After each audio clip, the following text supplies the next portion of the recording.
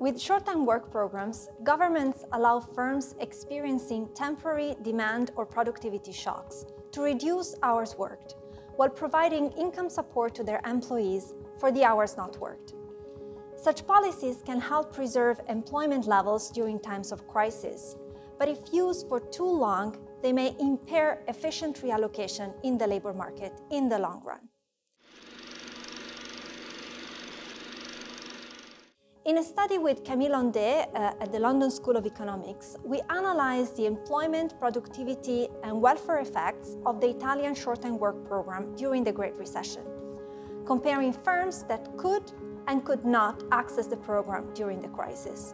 Even though during the recession, employment levels decreased across the board, companies that use short-time work ended up having, on average, a 45% higher level of employment than the rest.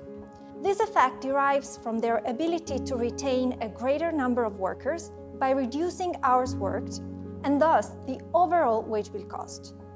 Importantly, workers were compensated by the government for the income lost due to hours not worked.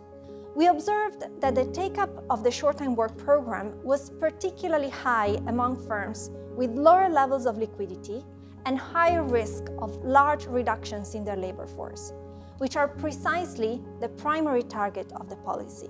Overall, the policy is estimated to have increased the probability of survival of firms by approximately 10%. To put it straight, short-time work works. It helps saving employment and offers a substantial degree of short-term insurance against the cost of hours reductions and job loss.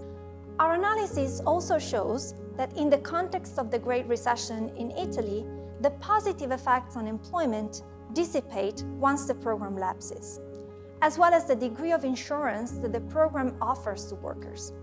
This is due to the fact that many chronically low productivity firms took up the program, even though they had limited prospects of growth once the program ended.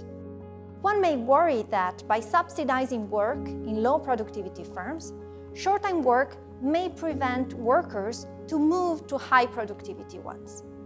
In this way, the policy may have significant negative reallocation effects in the labor market. Our results show that despite short-time work having targeted predominantly low productivity firms, reallocation effects were in fact small, reducing the overall economy's productivity growth by 2% during the crisis.